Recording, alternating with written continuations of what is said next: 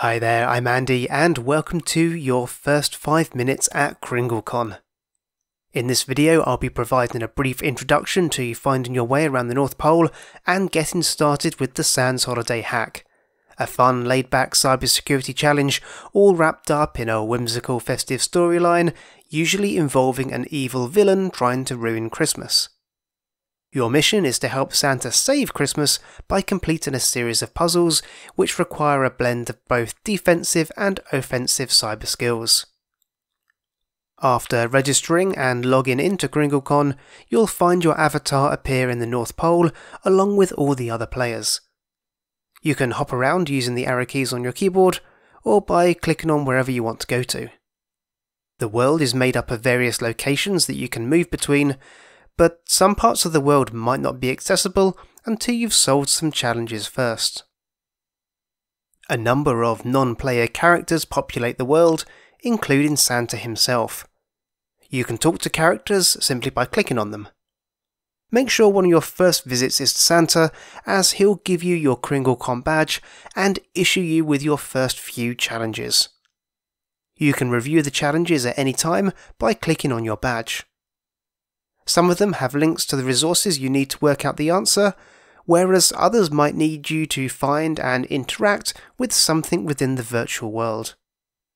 Once you've worked out the answer to each challenge, type it into your badge and click Submit. Also dotted around the world are a number of Santa's elves. You can chat to them too, and most will have a mini terminal challenge for you to solve. These aren't part of the main challenge, but are definitely worth doing, as the elves will reward you with some hints for the main challenge questions. Once you've completed their terminal challenge, just click on the elves again to hear their hints. You can also review the hints again at any time by clicking on your badge. The main interface also contains the chat window, which you can use to talk to other players.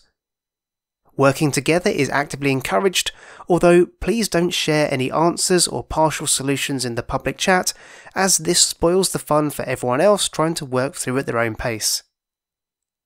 In the top right, you can find buttons for turning the chat window on and off, and also for turning the festive background music on and off.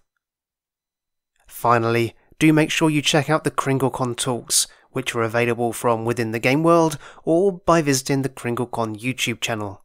There's some really great stuff there from a variety of security pros, and many provide some useful insight into how you might solve some of the challenges. So, that's the basics covered. If you have any questions, please leave them in the comments below, and I'll try to help the best I can.